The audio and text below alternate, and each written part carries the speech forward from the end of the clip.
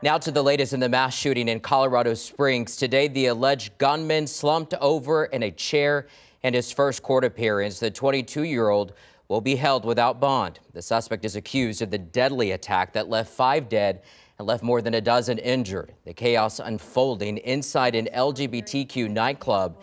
Defense attorneys say their client identifies as non-binary and uses they-them pronouns.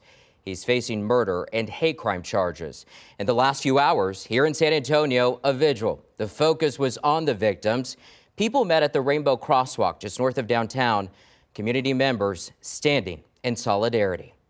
We're really out here to show that we care and that we're in support of those people and all the ones before them who've been massacred in this way.